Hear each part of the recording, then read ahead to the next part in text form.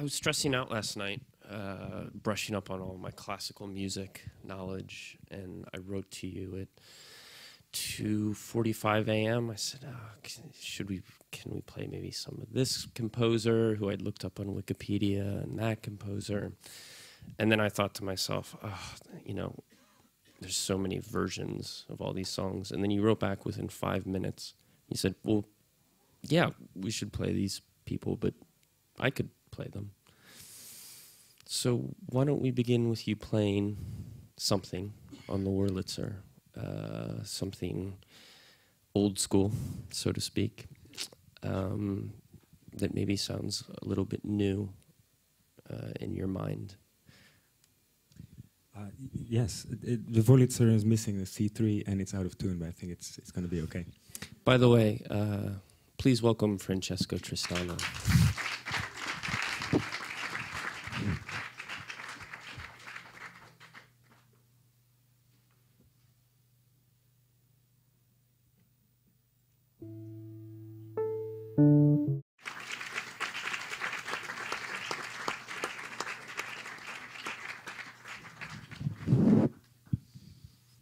Who was that? This was a piece by Orlando Gibbons, English composer, mid-17th century. And he was before Bach, correct? Definitely. About a century before Bach. And what's special about him in your mind? You have him on your bio, I think, or it's mentioned on your website as being a particular influence on you or a particular interest. Yeah, I love the harmonies. I think we tend to think of old music as being something different from new music, which it is by the standard of time, but by the standards of harmony and rhythm, it is not necessarily so. And I think this sounds like plaid for most parts, more than it sounds like Bach. It's modal. It's not following a tonal system. It's following a modal system, and plaid is using modes as well. So I think it's that harmonic language that was just very interesting to me from early age on. I always loved old music. Problem is there's no piano at the time. This is not written for piano because there was no piano at the time. So, and it was certainly not written for Wurlitzer. But you make quite a point about things not being written for piano. One of your first albums, I guess, your first electronic, so to speak, albums called Not for Piano, a lot of pieces not for piano. Seems like a very important idea of taking things and putting them in the context of a different instrument and seeing what can happen. Yes, it's a very good point. So the piano is this instrument. It's a beautiful instrument. It's huge. The design is so impressive and big. But the image we have of the piano is the image of 19th century music, maybe some high-scale salon, Parisian style, maybe some wigs even, and that's, I think, kind of the wrong image. When the piano appeared about 1750, a little before 1740, it was such a crazy instrument that most composers didn't want to use it. They're like, that's too big, it's too crazy, I can't do anything. Bach didn't like it. He probably saw a very early prototype, which wasn't good, I suppose, but he said, nah, that's not for me. And so I happen to like music that's, from a very old time, before the piano existed even, and very contemporary music where the piano is no longer valid as an instrument, like techno, for example. So it's kind of this extreme repertoire of playing the very old stuff and then trying to do something new, but always with the idea that the piano is an instrument of the future. It's always been. it became, in the course of 1 century, the most used instrument by composers. While Bach didn't want to touch it or said not interested, about a century later, every hotshot composer was a pianist and was using the piano as a main source of expression. But obviously now that all these hotshot composers have used it, there's a lot of baggage that's been put upon the piano. When you come to it, you hear it, especially in popular culture. I think if you're not playing it, it seems like this romantic, quaint sort of wigs wearing salon thing. And I wonder, I read in an interview with you once, you said that the piano is a percussion instrument, and I think that's a big break in terms of your thinking. And I wonder at what point you kind of had that sort of epiphany that the piano is not this romantic, quaint thing, that we can do all sorts of things. Was it very early on? Was it an immediate thing? Yeah, I wanted to be a drummer. So, but I happened to have a piano at home, which probably was a strategic move by my mom. But I wanted to play the drums, so I suppose my first steps at the piano were trying to imitate the drums, sort of playing clusters in the low register. And there's pictures of me walking with the feet, on the keyboard. And then eventually I got a drum set, and as soon as I was done with the practicing, I went to the basement and I played the drums the whole afternoon. Your mom made you put it in the basement? Yeah, it was. Sure. She didn't get the drum set for me though. It was my uncle. One day he come by and said, "The cool uncle." Yes.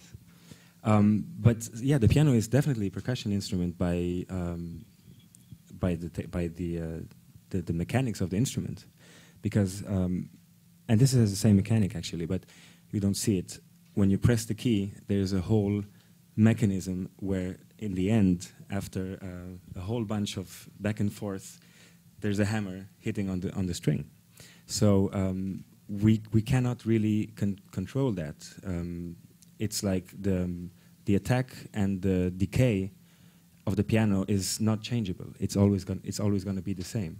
There's a few keyboard instruments which emulate sort of vibrato playing, like clavichord, which I believe was Bach's favorite keyboard instrument, where you have an aftertouch, sort of like a nice synthesizer. You can press the key, and whatever you do with the finger later, you can hear it. A piano doesn't react, so it's kind of a stupid instrument by terms of attack, because it's percussion. It's percussion based. But then I think the cool thing about the piano is that you can create the illusion of many instruments. You can create the illusion of a string instrument.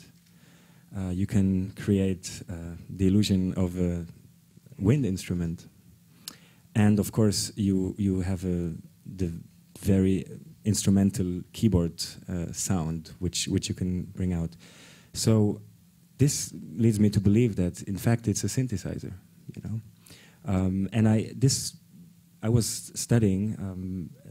I was studying classical music, I suppose, but in a non-classical city. I mean, New York is classic, but it's not necessarily classical. And I realized this could be some kind of synthesizer. And especially when I started going inside the piano and fooling around with the overtones, and which is basically the resonance of a filter. And depending on how much you press the string, you have an effect which is like cutoff, basically. And then you have the pedal, which is like the release or the sustain. So it really is some sort of, ancestral synthesizer. Even though you said you haven't had a normal classical upbringing, to an outsider's view, you went to Juilliard, you went to, did all of the practicing, you have all these classical CDs out. Were your parents sort of the typical taskmasters? You're practicing 2 hours, 3 hours, 4 hours a day growing up? Were they cracking the whip, so to speak, or was it something that you immediately took to early on? No, I wasn't forced to do anything. I just enjoyed it very much. I suppose it took me a while to realize that I wanted to do that. Maybe around 12 or 13, I knew I was going to use the piano in some way. I wasn't sure exactly how. But then, I guess what was confusing my mother is that I always wanted to do something else. So I was studying classical music, but in my free hours I was improvising jazz and just try to digest the real book and the chord changes and the choruses and stuff. And then I went to New York and I got into electronic music, and then I was like, that's what I want to do now. That's what I want to explore and to understand, or try to understand. And by then, jazz had already sort of faded. I had a few jazz projects going, but I sort of dropped these, and I got into turntables and mixing boards and all that gear, and I really dipped into it. But always with the idea to combine it with the piano sound, because I thought the piano sound could be, still evolving. That's something else about the very basic design of the piano. It's a design that's been evolving for 200 years. We think the piano has been the same for 200 years, but it's not. In fact, I was in Japan this summer with Yamaha. I went to see the Yamaha factory, and the technology used to fabricate a piano is just unbelievable. I mean, and there's new models, new prototypes coming out every year. New technology, new mechanical instruments, new pedals, it's a constant evolution. I remember you saying when you were recording your last album in Detroit that you found a piano that you liked very much, and you had to wait many months before it became available, before you could record the album. So every piano, like every guitar, like every whatever, sounds a little bit different. A lot different, I think. Yeah, the thing is, it's so big, we can't travel with our instruments. Only very few lucky people can do that. It's half a ton. If you put that on the airplane, it's kind of complicated. Yeah, so in Detroit, there was one instrument I really thought could be great for my album. And then I had to wait a year, actually, until it was available, or until I was available at the same time as the piano. And we brought it into Carl's studio, and Planet E became sort of a piano auditorium for a week. And I was so happy that I could get that piano.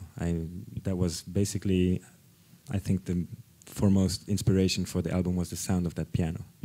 How was it different to the other pianos that you saw in Detroit? What was it about that? I can become very geeky about the piano. Let's do it. Okay.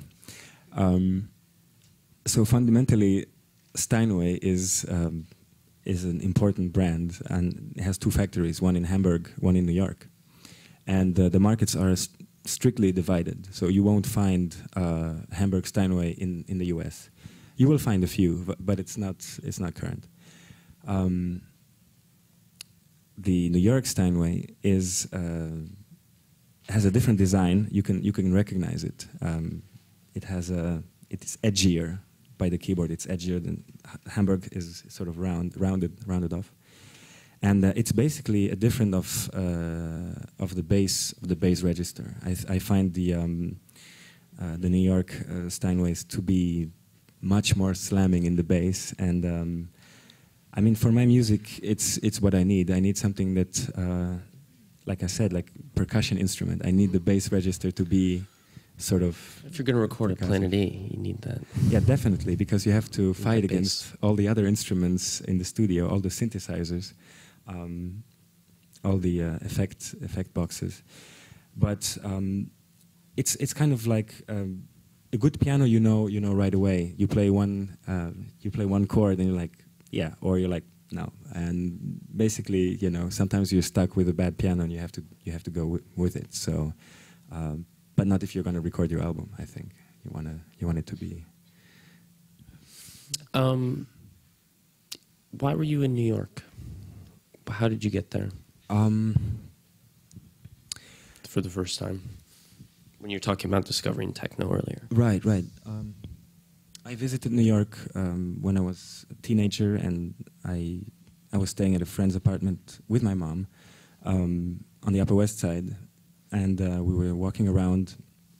I was playing the piano, was playing concertos at the time and stuff, and we walked by the Juilliard School, and I said, this could be a cool place to hang out, to study.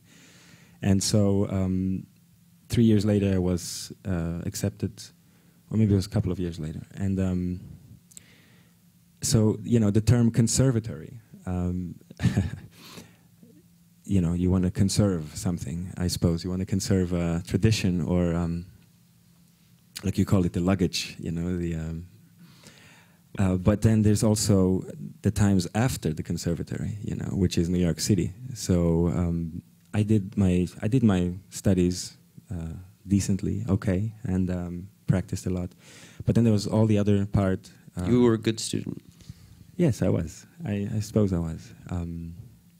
But for me, the main thing about being in a conservatory is to try to be exactly the opposite of a conservative person.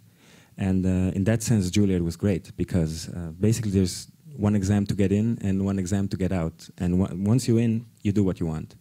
And there's a great music lab, for example. It seems interesting that, there's one exam to get in, one exam to get out, but it's still so conservative. You can do whatever you want, but everyone's not really taking advantage, would you say? Well, everybody is a relative term. I found some great people at Juilliard. I met my piano partner, Rami Khalife, we teamed up for the project Aufgang, and he's kind of my alter ego. We connect on many levels, and we basically spend our afternoons improvising. Once we're done with the classes, we were listening to a lot of techno at the time, and then just go into a practice room and improvise for hours. But, constant BPM sort of thing. And, some people walk by, the practice rooms, they're like, what's going on here? And walk out again. It doesn't matter how conservative people are. It really doesn't matter, because you'll find conservative people anywhere. You'll find them in jazz, you'll find them in electronic music, you find them in classical music. For me, it was just about trying to take in as much as I could, and New York City has so much to give, not only electronic music. In fact, electronic music is kind of limited now in New York City. Maybe it was a little better 10 years ago. When did you arrive? 98, 2003 were my years. So right around the time that Giuliani was coming in, which is exactly the tail end of a really powerful moment in club culture in New York. Yeah, a sad moment, I suppose, in club culture, because many bars and clubs had their license revoked, so you could not dance, even though there was a DJ. I remember in the East Village a few nights out where just pumping music and great vibes, and then you start moving, and then no, I'm sorry, you can't dance. You can't dance. So that was kind of interesting that you can you put such a censorship on people, and also giving them the music because it was sounding, But there were places that you could dance. Well, Where definitely. was the place that meant the most to you? It was this place called Vinyl. Danny Tenaglia, Be Yourself. He, I guess, was my... we never met, but I learned so much from his sets. They would go for 10, 12 hours. And Vinyl didn't have an alcohol license, so there was no alcohol. Which, again, as a European in New York, seemed completely extravagant. And I probably was underage anyways, but... yeah, I mean, it was about...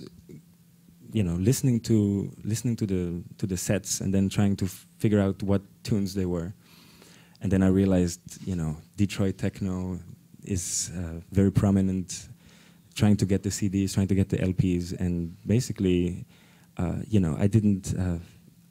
I wasn't a student at Red Bull Music Academy. I didn't know how to do it, so I had to do it on my own in a way. You know? Well, and Danny Tenaglia around that time is probably one of your best teachers, because he, and 10 and 12-hour sets would be one of your best teachers, because he'd have the time to play just about anything throughout the set. Disco, house, techno, all over the place. I imagine it was hard, though, in some ways to figure out what some of this was. Were there people you were going out with, or were you going up to the DJ booth to ask him? What was the process? You said you didn't have a Red Bull Music Academy. Yeah, I wish I did. I wish I was a student here, guys. Really, I mean, it's. I don't know. It depends. I sometimes would go out with Rami, with some friends, whatever, and sometimes I just go and listen, not even dance. Just try to understand the grooves and listen to a new way, basically. Because the way I think of music, and I still fight against this. Fight in a good sense, not in a bad sense, but I still separate the elements very much into melody, harmony, rhythm, bass, basically layers of musical elements, whereas in electronic music, this is all very relative. It's all about sounds more than about the notes, I guess. Is that what was, some of it, is that what was immediately appealing to you? That you kind of couldn't tell, kind of all jumbled together in a way? What was the melody and the harmony, and it switched? Definitely, because in a good techno track you can have a harmony which basically functions as a rhythmic impulse thing, and it doesn't matter what harmony it is. Or I mean, I hear it, but it could be something else, and it still fulfills its purpose, which is to give a rhythmic pulse to the track. Yeah, like I said, I was always attracted to things that were on the opposite end of my spectrum. So I had to, I had to get my way into it. And but then, of course, people like John Cage already predicted this in the 30s, that music will no longer be notes and layers of bass and harmony and melody, but it will be just sounds. Composers will be sound artists, he called them. And this is from a lecture in 1938, where John Cage, I think, was probably about 50 years early in the way we understand music. We try to approach music. Why don't we play a track, one of your renditions, I guess, of an electronic track. 2, 3 points to anyone who can recognize this. This is off of Not for Piano.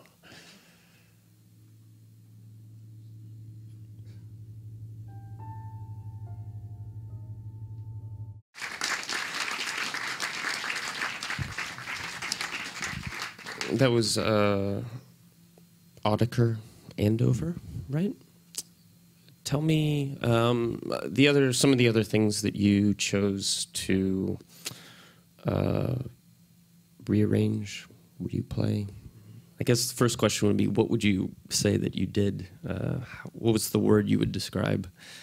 You said rendition. Cover? Rendition? Yeah. Extraordinary rendition. Most of them were Detroit techno tracks, and that one was not. But not unrelated. Not unrelated at all, sure. I included these classics, I suppose, as... Jeff Mills, The Bells, Derek May, right. Strings of Life. And Audiker. It was basically to indicate what the album could be about, because it was a piano album after all. It's the first time I published my pieces, but by including a few techno classics, or one IDM classic, I suppose, I just wanted to hint at the direction where the album is, maybe targeted.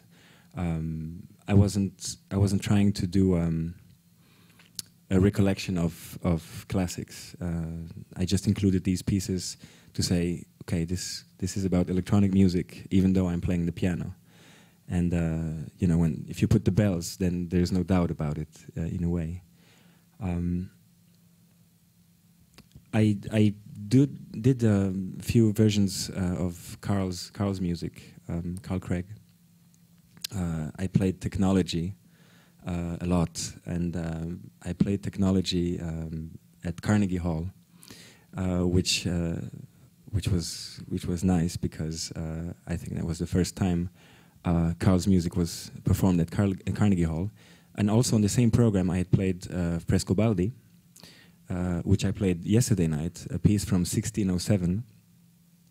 And that was also the first time it was performed at Carnegie Hall.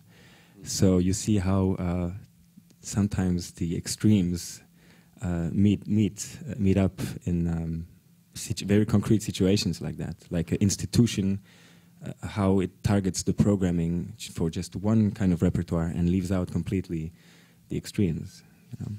How do you get to a point in your classical career?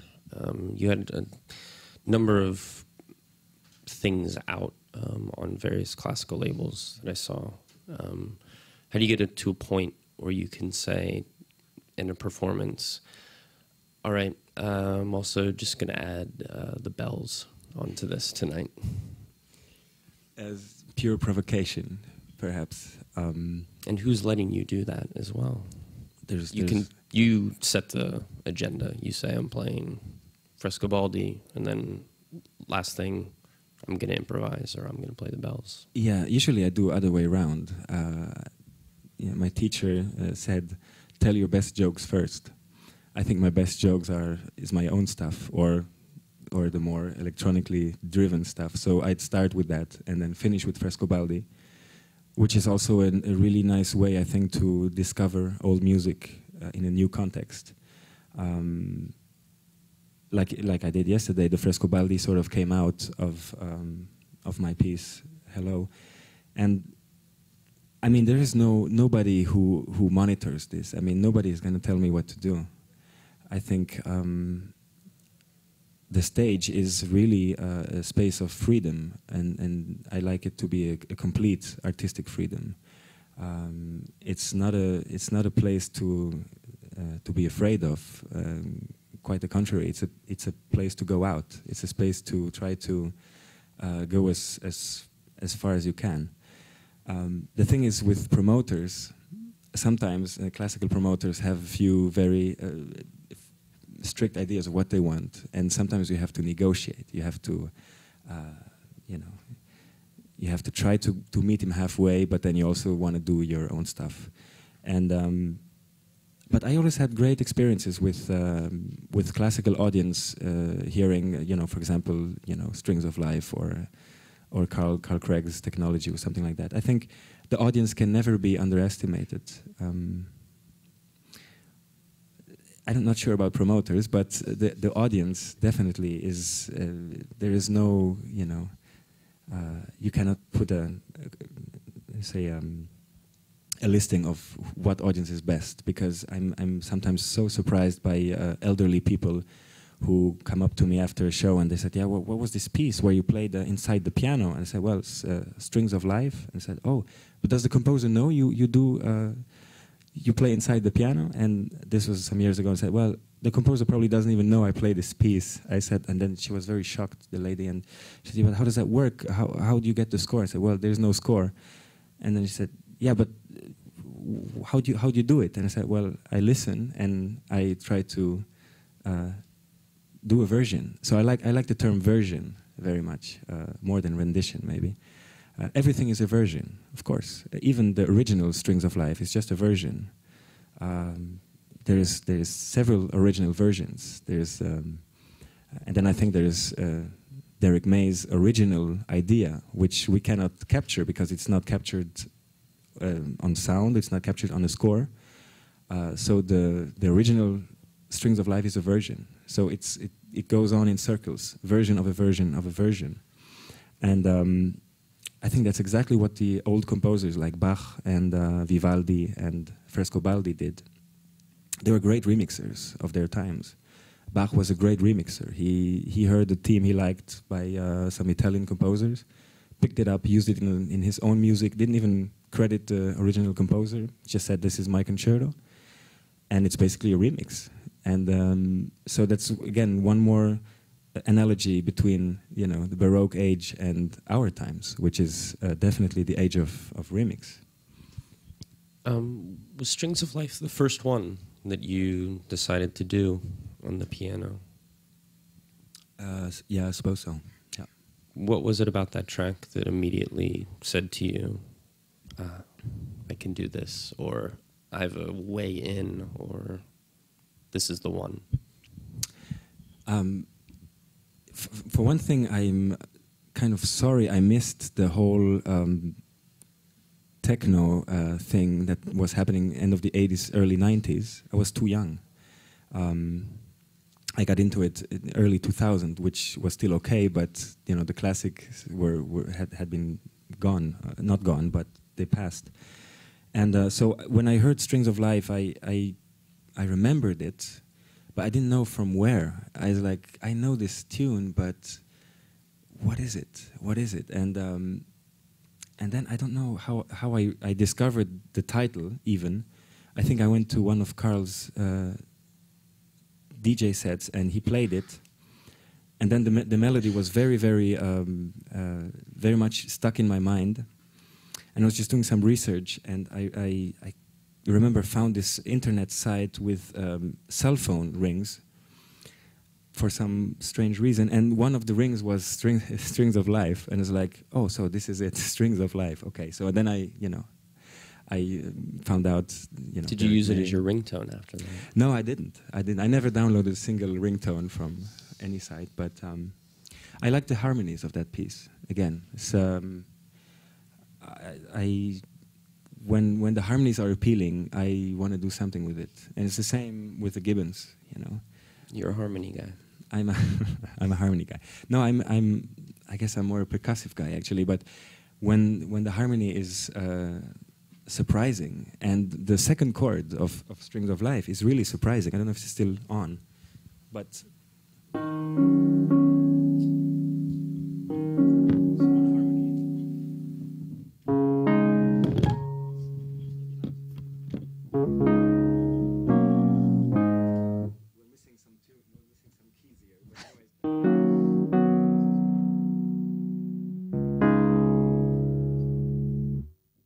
The transformation between the two chords, kind of like world apart, but within a very short time span. And I suppose that's what made me want to use it in a way.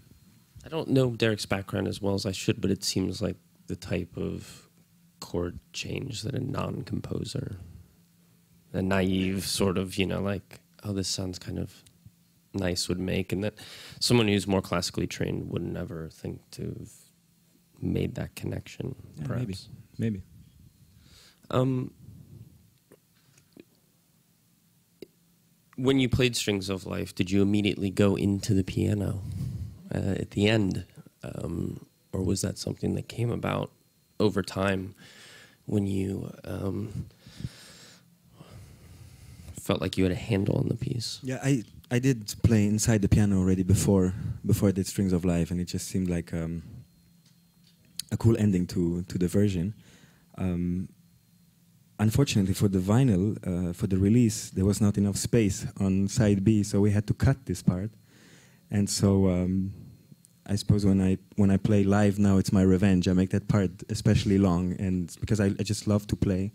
I had so much gear in the piano yesterday, I couldn't really reach into the piano the way I'm used to. I mean, when it's clear, you have such a range of sounds. You have all the metal and the wood. I mean, I wasn't even getting there because I had the computer and all the MIDI controllers and stuff. But yeah, it's not on the vinyl. That part is not on the original release.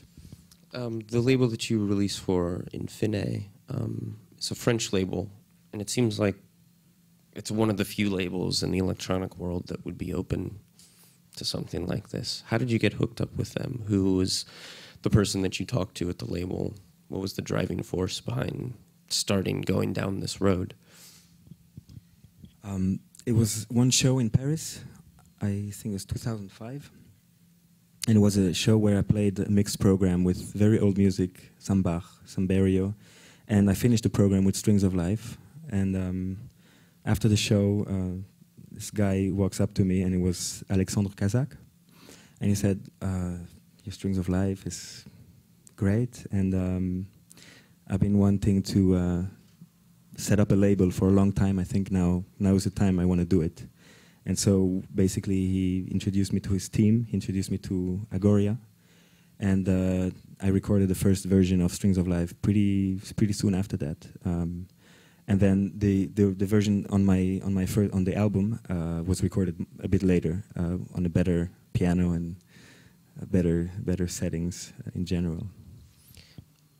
On the Andover thing we listened to, you can hear some electronic stuff going on in the background, and it's all over the album in places. When did that come into play? When did you start playing with software or other instruments, and to bring that into the fold?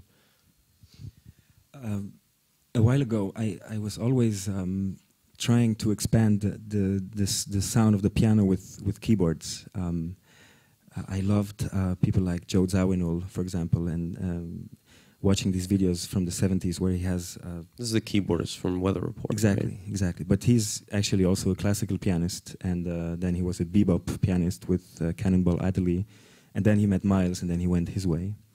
But he basically never played with less than 6 keyboards or synthesizers, and then there were these pieces of furniture behind him, basically like furniture of sound, because a synthesizer in '72 was not just a keyboard. You had to bring, the rack, and the rack was maybe, 2 meters high or something.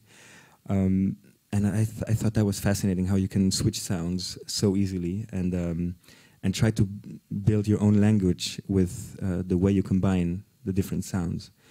So, like I said before, at Juilliard, there was a great music lab, which did have some amazing old gear. I completely fell in love with the Yamaha DX7, which is very basic, in version 1 though. And I started using that and making my first tracks while I was a student. And so the idea to go beyond just the piano but it's composition, it's the same thing, production or composition. Whether you sit down at the table and you write the music on paper, or you are at a computer and you program it, I think there's no difference.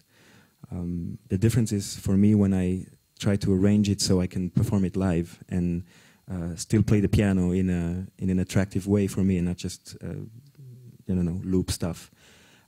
I love to play loops live, because I think they.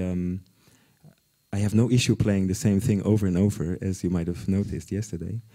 But I think if you loop something real time, which is you play the same thing over and over, it's so alive, much more than if I just press record and then play and then loop it. So on Not for Piano, there's a whole bunch of piano loops, but they're all played out. So and maybe the Otaker tune was edited down to 6 minutes, but it could be that I play this for about 20 minutes, and basically always the same thing. Then look for the good parts and cut them, edit it together. It must be hard to play loops over and over, but you say you find it quite easy. And it's not about easy or hard. I think it's just me. I love to play loops. I have no issue with it. Some people. In Aufgang, for example, my band, Rami is like, you play the loops, I do the free stuff. Okay, no problem. I have no issue playing the same bass line, because that's the thing. If you program something, you can record a one bar thing and then loop it, and it's going to be static for the rest of your track. Or you can actually record even MIDI. You can record the bass line, but record the whole track, record it live. And if it's a 6-minute track, you'll play the bass line for 6 minutes. And that's how I do most of my tracks, actually. I play as much live as I can. I loop as little as I can. You know, the rhythmic programming is a different thing because you also need the quantize to be right. But bass lines are so much groovier when they're off, I think. They're so much more appealing when they're not always falling on the same spots within the bar. If they move a little bit, because we're not machines. I think we're not machines yet, but when I play a bass line, I even though it's the same thing, it's gonna move in time, and I think it can only be beneficial for the track to do longer loops or to play them out live. Let's play a track from Aufgang. You mentioned them a couple times already. Channel 7? How about left corner?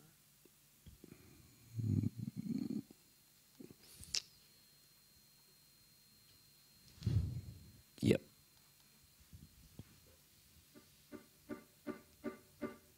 All fine record stores. That was Sonar, right? That's where Aufgang first played, correct? Correct. So that was based off of the memory of the first performance? We actually wrote it for the first performance, one of our first pieces, 2005. Tell me about the freedom of having a drummer, finally. Yeah, it's great. It's great. You know, the first version of Aufgang, we didn't have a drum set. It was 2 pianos and electronics, and that was it. And after a year, Emric, the guy who was doing most of the programming, was like, guys, I want to use the drums. He's a great drummer. He's played with Cassius. He's played with a whole bunch of rap artists in France. And Phoenix also is the drummer for Phoenix. So, and as soon as we used the drum set, I remember the first date was in Holland about maybe 4 years ago. The energy just was double on stage, and it's really the drums that hold the thing together, because we play without click always. We just don't like to play with a click. But you know, we do have live MIDI stuff going on stage. So Emric, the drummer, he's on click, and then we just follow him, and he's holding it together. So it's really freedom, actually, to have a drum set on stage. It really is. Why? How did this start? I mean, obviously, you probably wanted to do a project with Rami, just because you guys were friends from school. But what was the idea, the guiding principle behind the whole thing? I guess it took us a while to figure that out. You know, the first album came together after 3 or 4 years of playing together and composing, trying to find our sound. And then we added the drum set, and it was a whole different thing after a while. I guess that was the moment at which you realized, we have something really... Yeah, definitely. But also, like the compositions, the tunes, we were trying to make them so that we would be free, and especially because it was a live project, first of all. Like I said, the album took a while to come together. But definitely the drum set was one leap forward in our sound. But most of the work we do behind doors. We do, you know, at the computer. We send each other files, and Emric is sending, you know, new bass lines, and then, you know, Rami and I compose the piano stuff on top, and then we record MIDI, we send it back, and then we get together. It's complicated because we live in 3 different countries, so we don't see each other so much, so often. But so it's always a very intense way of working. Now we do have a space in Paris where we meet occasionally, and we just recorded our 2nd album, so we're working on that. And I think it's kind of different from this in the sense that this is really produced. The pianos are played live, the drums is played live, but all the rest is pretty much laid out in the studio, and you know, MIDI. I think the new album is going to be much more of a live feel, and you hear a few, a few moments where it sounds more rocky, I guess. But that could be also the sound of the drums in general. As soon as a drummer gets out of himself, because Emric, he's like a machine, really. But then he can also be like a rock drummer, and yeah. You have to tell him to settle down sometimes. Yeah, we do. It's funny because we just played. Is it hard being in a band for you? Coming from this classical background and having to negotiate that. No, it's a relief. It's a relief because when we're together, it's the kind of vibe that anything could happen. We're kind of invincible. Whereas when you're alone on tour and you have different projects, but you're always alone, traveling alone, preparing alone, concentrating alone, to hang out with your brothers finally is like a relief. And when there's a really good vibe, we just toured, had a small tour about a month ago, and it was really nothing could go wrong. You do a lot of collaboration anyway. You've worked with Carl Craig, you've worked with Moritz Von Oswald, sometimes together. I guess let's talk about Carl first. You met him, you went to see him DJ, and you met him afterwards, said hello. And then I think the Infine head introduced you to, correct, at some point? Exactly, Alexandre. Alexandre had, a year after we unofficially met at a club in Holland. Alex... what do you think was in Alex's mind? Because I think, as the story goes, he said, I think you two need to talk for a while. Yeah, something like that. What did you think he thought was going to happen? For once, Carl remembered me. He remembered us because we walked up to him with Rami, actually. He said, oh, you're the guys who came up to me after the gig. He said, yeah. Yeah, Alex, he didn't have a precise goal, but he knew that I was listening to a lot of Carl's music. I mean, by the time I met Carl, I probably knew all his music by heart. And when I say by heart, I could play all the stuff.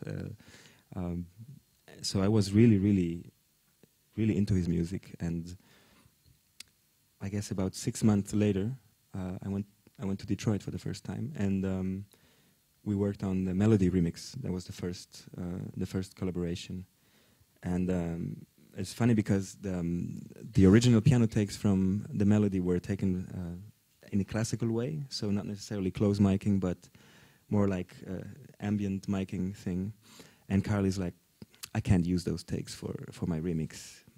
You better come to Detroit and we do this again. So I went to Detroit, and I re-recorded some piano parts, some bass parts. And then he made the 2 remixes, and that was the first thing. Then we started working on Inner Zone together, and then one big thing was with the orchestra, which was called Versus.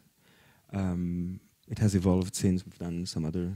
I think the video is still online of this performance in Paris, where he's on electronics and you're playing piano, and there's this enormous orchestra playing stuff. Right. It must have been pretty special. It was a lot of work. I spent about 2 or 3 months arranging the stuff for orchestra, and then we got a conductor, and so he was on the project for a while, and then we had 1 week of rehearsals, and it all came together, I suppose, the day of the show, really, because for orchestra to work with electronic musicians, it's not easy. Also, there's a whole bunch of technical things you need to coordinate, like the sound. I mean, we play amplified, we play with on-stage monitors. Some had click tracks. I had click tracks for this. And the conductor had a click track, but he was dancing by the end of the show. He was on stage, and he didn't look like he was conducting. He was just having a great time.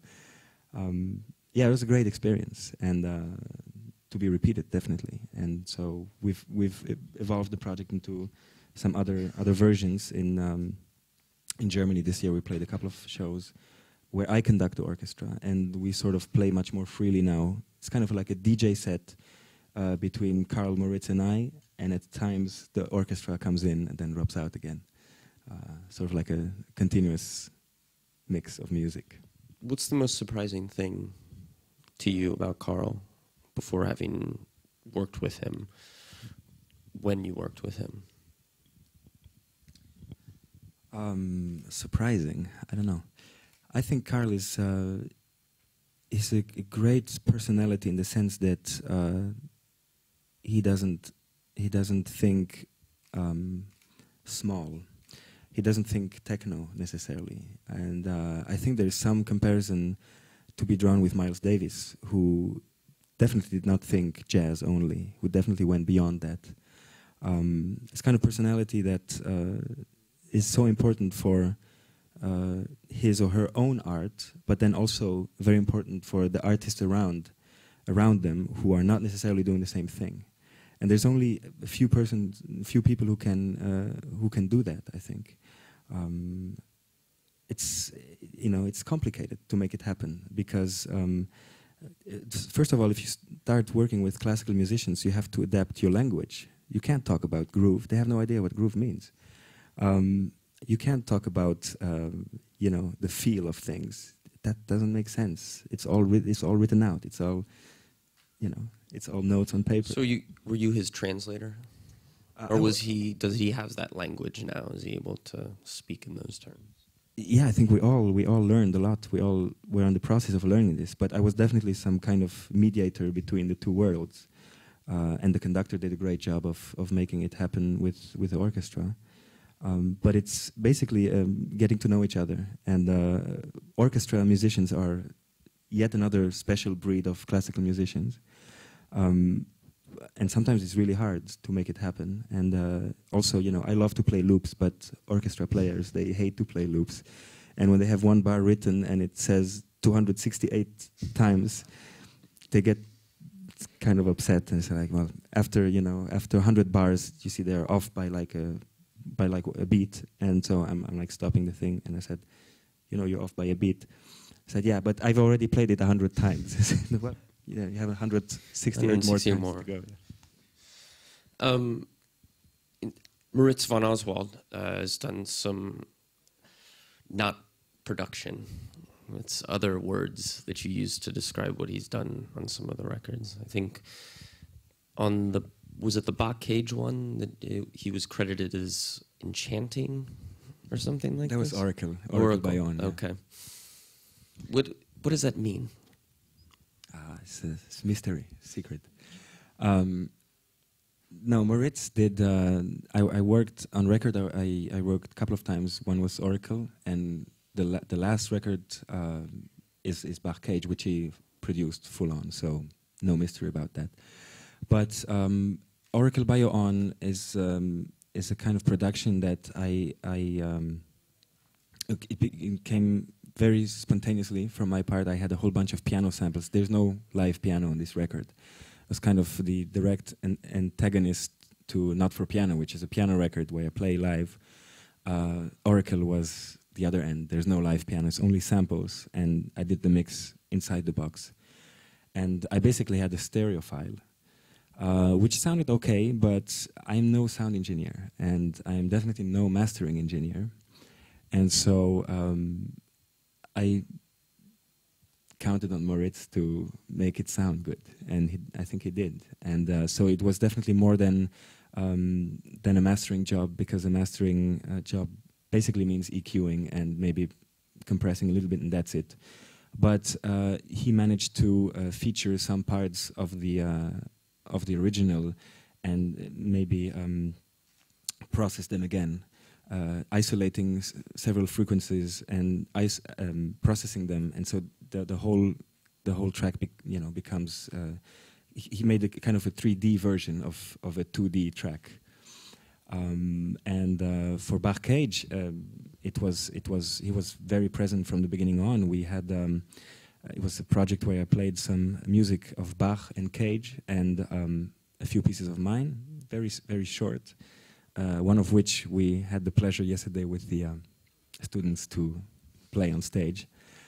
And Moritz, basically, we set up the mics, we processed the music together, and you can definitely hear the Moritz Von Oswald touch on Bach Cage more than on Oracle, because he basically had more freedom. Can we play something from the Bach Cage where we can kind of hear Moritz? How about this one? Can I get this one? Yeah.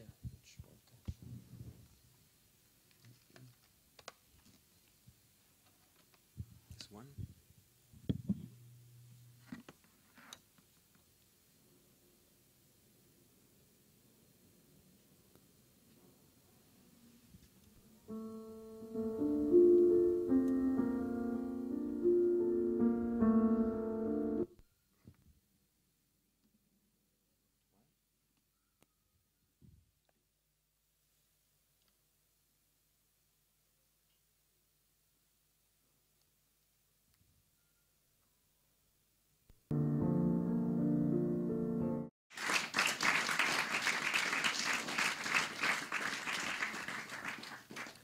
This is a piece from 1948 by John Cage called In a Landscape.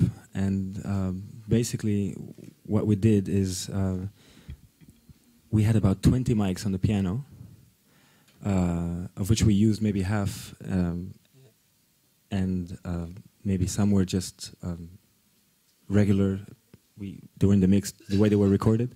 And then the other 5 mics went into a whole side chain of processing boxes, like this heavy ring modulator, the Moritz Von Oswald delay, and of course reverb and a phaser. So, and it's all basically live. I mean, live in the post-production. So I recorded the take live, and then Moritz processing was done as a second layer, sort of. And this is for me an important record, because it's the first time I was not afraid to use these processing tools for so-called classical production. John Cage is not necessarily a classical composer, but the label is still a classical label, and it came out on Deutsche Grammophon, right, which I think is important to note. Right, and also if you go to a record store, John Cage will be in the classical section. It's not a current thing to do, to use ring modulators when you record the classical piano album. But that's exactly what I did for the previous album, which was my music, Idiosincrasia. Most of the pieces I played yesterday are on my second album, I guess my third album. But now there's no return. I think I told you this before. For me, there's no difference now if I play classical music. And when I say classical, it's really quotes. Quotes. I mean, I don't even know what it means, really. I think we use it in a kind of anachronistic way, because the word classical itself is kind of recent. It's about 150 years old, and it was used to describe the music before that. So now, 150 years later, we call even music from 50 years ago classical. So classical really is the same as contemporary in a way. But now for me, there's, like I said, no difference. If I play music by a composer from another time, or I do my own music, the sound of my piano will always be processed. Not always, but mostly, because I think it's, again, one way to evolve the sound of the piano to make it into something else, in relationship with my own time. I mean, in rock productions, in techno productions, you use all these machines, but in classics or jazz, you don't. But there's no reason not to. Why did it take you so long to get there with the classical stuff?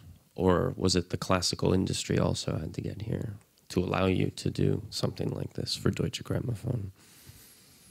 Why? Because you say this record is a breakthrough for you in a way. You felt like you passed through some place? Well, like I said, the whole electronic, my whole electronic education came after my classical education, and I guess I didn't know how to combine the two, but now I do. Like, in fact, there's no difference whether I play a piece by Bach or my own music. Why it took me so long? I think it's just a natural, organic process of trying to integrate all the things I learned and trying to define my sound. You know, as a pianist, you spend a lot of time just working on your sound analogically. You know, it's in the fingertips, it's in the weight of the elbow, in the arm, the back. It's all important parts of how the piano is going to sound. But then the mics, they pick up something completely different. And when you send the mics into a processing box, you get something totally different. But you get something personal. And I suppose it's about finding a sound that describes me best. And I have no interest in playing the so-called role-playing game of classical music, where I interpret something from the past in an old way. If I do it, then I have to do it in a new way. And to use the technology definitely helps me in that direction. It must have also been a big deal from the other side to have Moritz doing a classical record. Definitely. Did it take some convincing of the record label? I'm bringing my own guy in. Just trust me. No. It's actually He's already done the record, I guess, with Carl. Yeah, he'd done Recomposed. He was in it from the start. We wanted to do this together, and Recompose is not entirely the same thing. It's kind of a remix project. It's not necessarily a classical playlist. But Moritz, he was excited. He was totally excited to do it because I guess it's some kind of challenge too for a techno or a dub producer to produce music by Bach. And I love these. I love these completely crazy ideas. And Moritz, he you know, almost. I wanted to go further than him. He's like, maybe I do something very light. And I said, Moritz, we want more of this ring modulator. Turn it up. Just to give it this special flavor. And I was very happy yesterday to play with some of you guys because the piece we did was based on this very short excerpt. I say excerpt because it was cut down on the original record to 1 minute and a half. And there is a remix by Lawrence. I don't know if you want to listen to it real quick. Sure. And this is also on Deutsche Grammophon.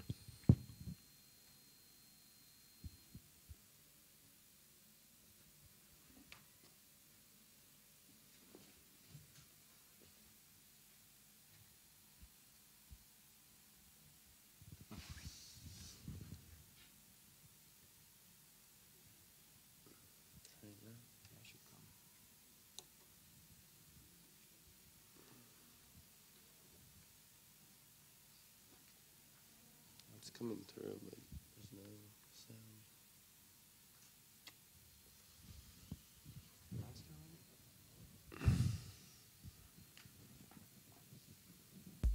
Yeah, I'm not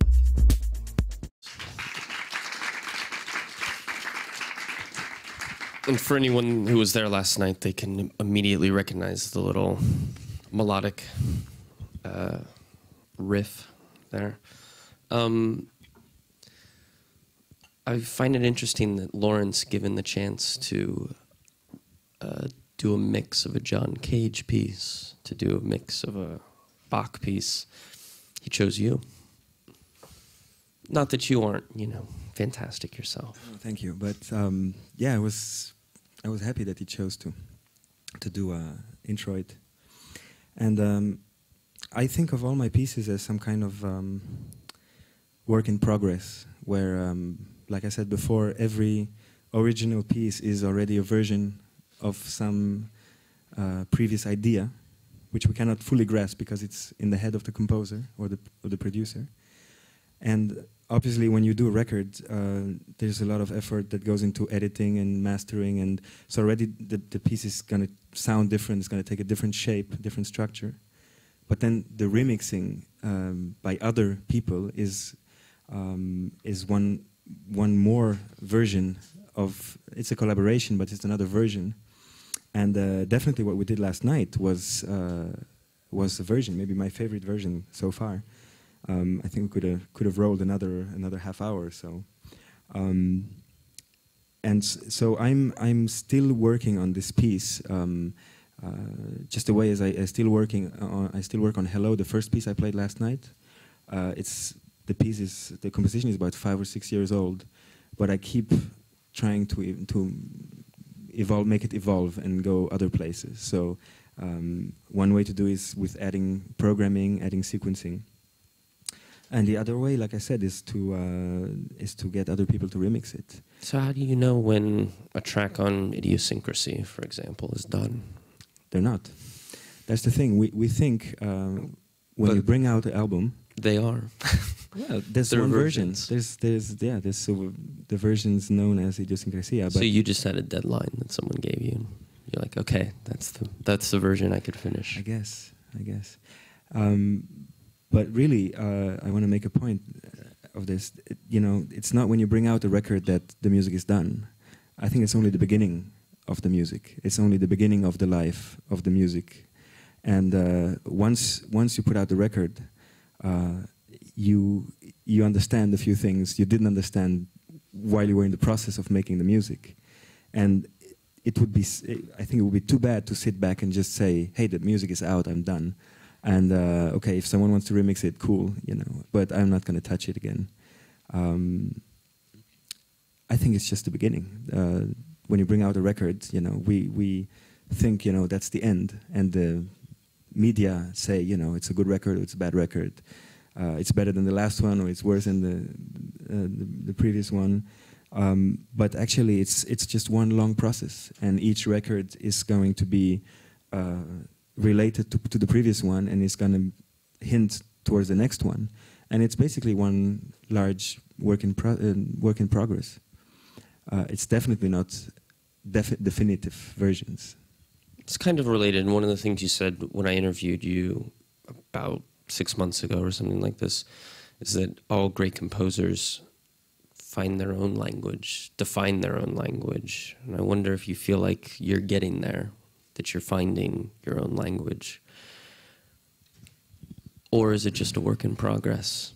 Yeah, I think it's not up to me to determine whether I found my language or not, but I started this thing about 10 years ago, trying to combine the sound of the piano with the sound of electronic music, because I love both. I love the sound of the piano, I love techno, and so I was under the impression that there's still a lot of things to do, and I'm still under this impression.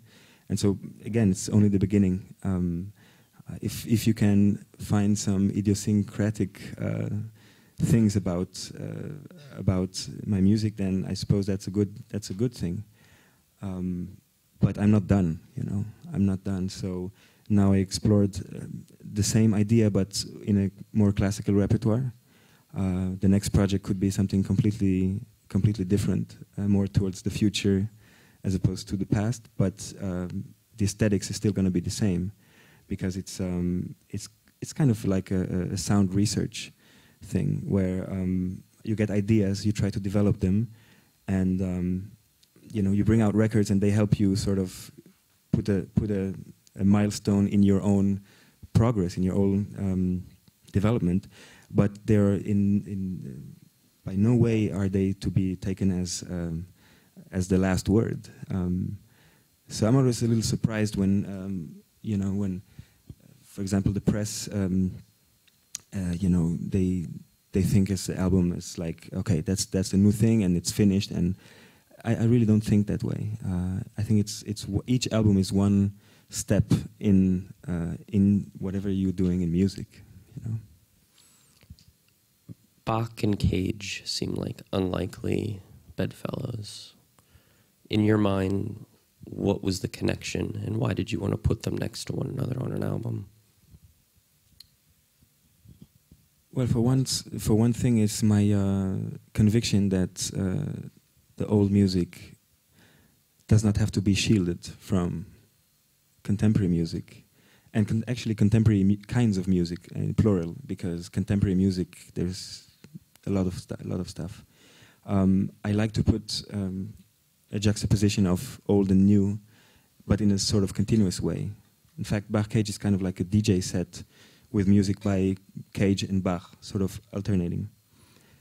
So it's the statement. The first statement is the old music is actually part of our language. We're gonna hear it in 2011 the same way as we hear, the newest techno production. And then Cage and Bach definitely do connect on several levels. I think they're both minimalists, definitely. Bach is one of the first great minimalists. There is something very, very similar in the way they write their scores. They're kind of very basic scores. There's no indications, just the music and a title, and maybe a word or two. Bach doesn't even write the word; it's just a title and the music, and that's it. And they connect on a rhythmic level. They use very definite rhythmic forms, rhythmic patterns. Bach's music, especially Bach's instrumental music, is all based on dance, on Baroque forms of dance, which nowadays seem completely out, like saraband. Would you like to dance a saraband with me? I have no idea how to dance a saraband. But I suppose, 300 years ago, people did know what a saraband is, just as we know what, a house track is, or a dubstep, or whatever dance you want to call it. And John Cage uses these patterns, and he's very strict. So the piece we listened, In a Landscape, sounds like this dreamy thing, sort of ambient stuff, but actually the rhythmic structure is completely defined. And I don't remember exactly, but it's completely separated in several sections where the total amount of beats is a sum of the previous section. It's kind of a crazy organization of rhythm, but it's definitely comparable to Bach. And last but not least, I think both are very spiritual, in the sense that they are very abstract and kind of universal. You don't. I feel when I listen to music by Bach or by Cage, I don't need any other information, and it transports me to somewhere. I don't know where, but it's a kind of feeling that I get, that they had a really high understanding of the humans. I don't want to philosophize too much about this, but Bach Cage, also 4 letters and same first name, John Sebastian Bach and John Cage. So you got a few analogies. Before we open up the questions, I wanted to ask you, you recently played at Space Ibiza. I think it was with Carl. Was this the first time you've played in a club environment like that with the grand piano? No, we already did Space with Carl the previous season. Okay, I'm sorry. So it was a repeat. And I do play in clubs a lot, but it's rare to have a grand piano. That's for sure. In fact, I also did the closing party with Luciano at Pacha Vagabundos, and we didn't have a piano. It was too complicated. Stage was too small. And I suppose Space is easier to put a piano. It's a very big stage. Yeah. It has a good stage, and there's like a space besides the DJ booth. At Pacha is more complicated because, Luciano is over there in the booth, and it's crowded, and it's and then I was about 20, 25 meters on the opposite side, and we barely saw each other, but it was all basically trying to connect in the music. I love to play in clubs, and what I did yesterday is kind of a hybrid thing. Usually, what I do is either I play a piano recital in a hall, in a seated hall. It could be amplified, could have electronics, but it's not necessarily beady or dancey. Or I do a techno set, live set for dance floors in clubs with keyboards. I usually have about 2 or 3 keyboards plus my little machines and the computer. So yesterday was kind of a hybrid because it was kind of a concert, but I was also playing some more beats than I usually would do in a concert hall. Also because the sound system in concert halls is mostly not adapted for subby music, so you have to go easy on the speakers. Is there an ideal place? I mean, because I saw people sitting down and sort of moving in their chairs, and I was like, they're not quite comfortable. People standing up or like maybe wanting to sit down. Is there a place that you feel like is the ideal format to hear what you do? No, for me they complement each other very, very well, and it's kind of vital for me to switch and play in different environments. I think every hall is ideal, as long as you try to get it all out. When you feel the vibe and you can connect with the audience, whether it's a quiet audience sitting in chairs and you know, taking it easy, or it's a crazy audience dancing as if there was no tomorrow. It's complementary. I love to go back and forth, and also these hybrid formats I think are very interesting because there may be new sensations. You don't really know what to expect, and in fact I don't know what to expect. I mean, I know what I want to play, but I adapt. You know, I had some track list, some set list in my mind before I started playing yesterday, and then it was completely changed throughout the show because I just was feeling it out, and of course it all had to lead up to the grand finale with the students. So. Cool. Well, speaking of the students, does anyone have any questions that they'd like to ask? Hi, I've got 2 questions. First, you were talking earlier about the history of the piano, and to my knowledge, when the piano was first invented, there wasn't a set tuning scale at that time, so people tuned their own pianos. Have you explored any different tuning systems at all, or do you stick with the classic 12-tone system? Mm-hmm. You're right. It has been formatted only actually from Bach on, pretty much. Before Bach, there was a few very, very distinctive tuning systems. Tuning is really a profession on its own. I mean, I can play around, but I eventually I'll break the piano if I tune it too much. But I have worked with tuners, crazy guys who are absolutely willing to experiment with the tuning, and you can get into antique kind of tunings where the relationship of the intervals is specific to each key.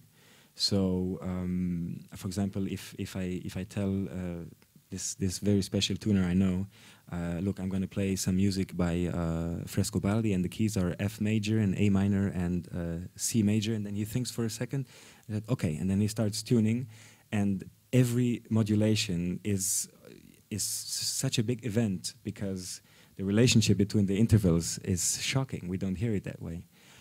Or you can go a completely different way. You can go and tune it with quarter tones and go into more traditional Arab scales, for example, or get into completely crazy tuning systems. Everything is possible, but I can't do it on my own. I need the tuner to do it for me. Thank you. And secondly, your exploration of electronica and piano or classical music, you've said the word techno a lot, and does that mean that you're really only interested in working with a 4/4 beat pattern, or are you interested in, like, because the piano, like you're saying, is a percussive instrument, so, and you're talking about sort of, you know, complex percussive things that interest you, but then when it comes to the electronic part, the producers that you're working with seem to stick to a 4/4 kind of format. So do you have any interest in doing something that's more complicated or different? Definitely, definitely. I have no issue with the 4 on the floor. I love it. But the cool thing about having the 4 equal beats is that you can do so much between the beats. And if you have a kick drum, you know, accentuating every beat, what I do harmonically or rhythmically on the piano is pretty much all syncopated. And you know, there's so much space between the beats to make the groove happen. So I don't think it's not like a limit or anything. It's just a common denominator. Just as you know, in classical music, you have certain figures like Alberti bass. You know, I can show this briefly. Something like this. That's all over classical music. You hear something like that, and it's always the same, but it's always different. So. But yeah, I definitely like abstract beats, and I've worked with some other people like Sutek, who's not into heavy 4 on the floor, and I'm definitely also a lot into sound music where there's no beat at all. In fact, the piano has also this kind of ambient properties where you don't need no beat. In fact, you can just be spacey, you know. So, thank you. Thank you.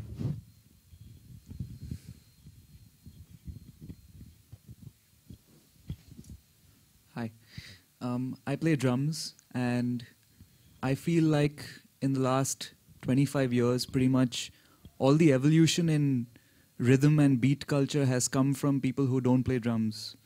And I think that's kind of a common perception amongst a lot of drummers. It's electronic music, programmers and producers who have evolved beat culture. So do you feel the same way about harmony? Interesting point. I absolutely agree with you. I think once we got machines, and I don't only mean drum machines, but also synthesizers, the way organic musicians play has changed absolutely. And you said before that the chord progression, this very specific chord progression, could be from a non-composer because it's just basically playing around and find the chords. And what I find interesting is that it becomes another language. It becomes a new kind of thing. I mean, Detroit techno, for example, you hear a lot of pentatonic stuff.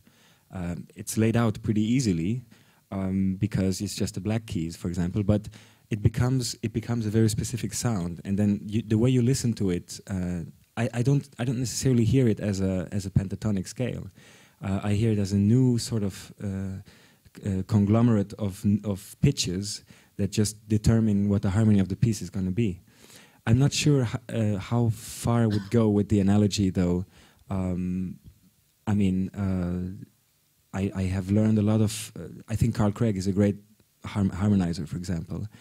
He's got some great harmonies, and so is Mad Mike from Underground Resistance. He's actually more from a gospel sort of jazz background, and but then again, these evolutions, they're not linear in a way that it's not before it was that and now it is that, but it's basically a circle. We go back and we can go forward, we can go backwards.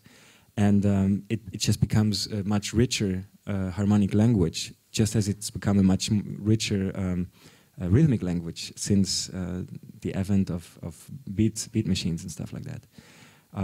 So I think now it's basically just about amplifying your field, and definitely we have to learn from each other, and it's only about this, I think.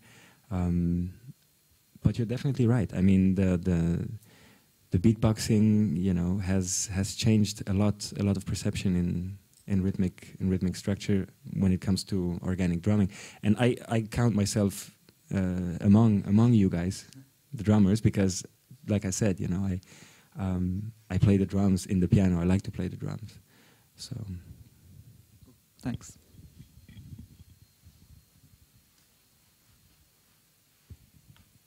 Hi, Francesco. I have a couple of questions. First, that version of In a Landscape, where and when was it recorded exactly? Studio in Berlin, August 2010. Okay. Just that I've been listening to it for a little while, and I don't remember where I got it, but the version I have on my computer, the file is totally uncredited, and I had no idea it was you. I was kind of blown away when you're playing it. I've even sampled it a couple times. I hope that doesn't make any legal problems. You won't have a problem with me. You might have one with John Cage's publisher. And second, do you ever see yourself in the future moving away from the piano completely and dive deeper into synthesized sounds, or maybe even samples, harmonic samples? Yeah, definitely. Definitely. I think ultimately all these projects to combine sounds from electronic and acoustic realms eventually will bring me further from the piano. They're already bringing me further to the piano because I have so many other elements to count on more than the piano. I mean, I'm happy when I have a piano on stage because I feel at home, and if my laptop dies or my MIDI controller goes away or there's no power or whatever, the piano will still sound. It's kind of like a nice companion to have on stage because it will always sound, whatever happens. There can be bombs, there can be... Piano will sound. Actually, there was a piano sounding when the Titanic went down, I think. But yeah, definitely. The process is to limit my... probably you noticed, I mean, I play the piano, but I don't play so much. And when I play a lot, then it's a loop. It's always the same. I'm not into soloing right hand and chorusing. It's kind of again, it's more of a minimalistic approach. And I guess the extreme end would be to not play the piano anymore. It's not for now, but who knows? Could be in the future. Thank you. Thank you.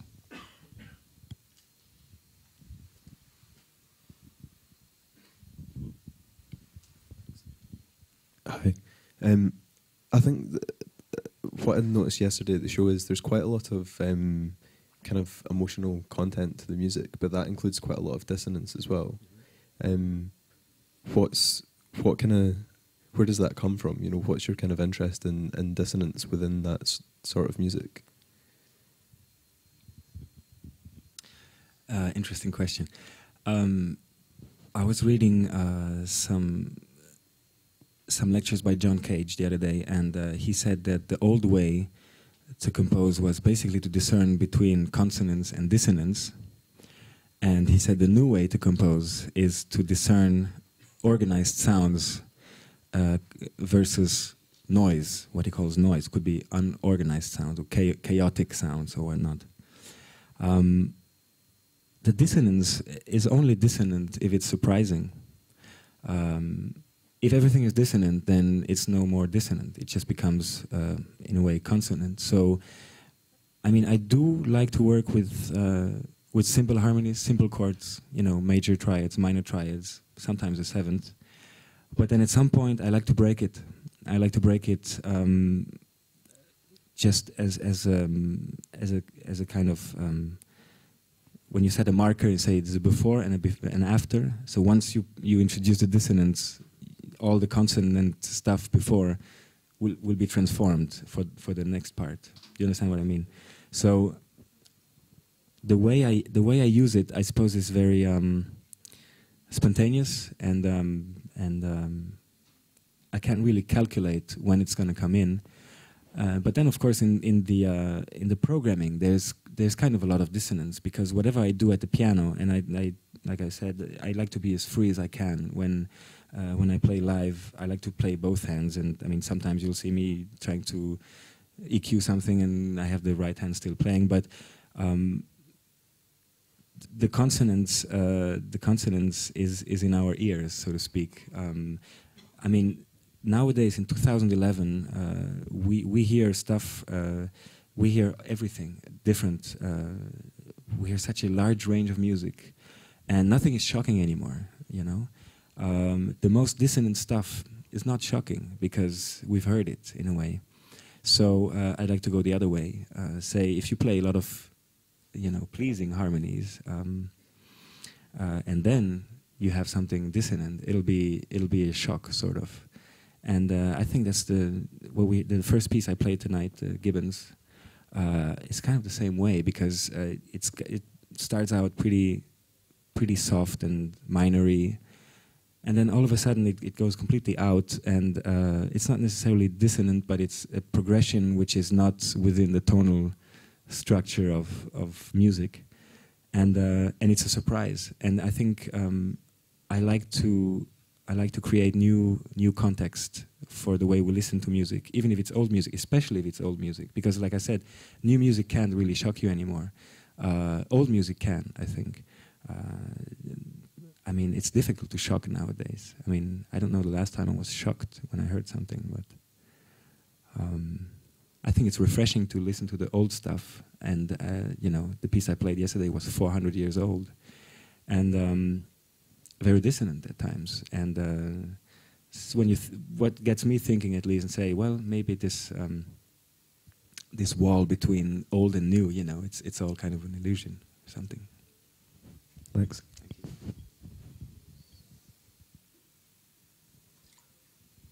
Does anyone else have any questions? All right. Well, thank you very much, Francesco. Thank you. Thank you.